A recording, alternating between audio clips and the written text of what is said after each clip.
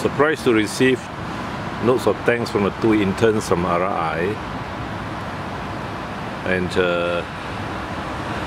this is the first time they receive notes of thanks. Normally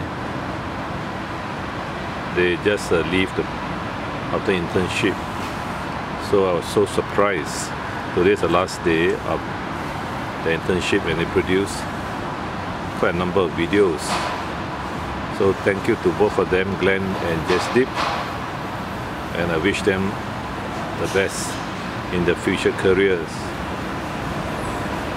They will go to Pre-1 and Pre-2 RI, and then NS, and after that they will go to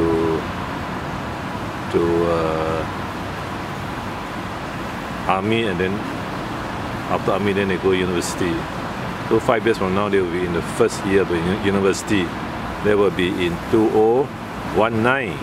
I am probably retired by then, or maybe not.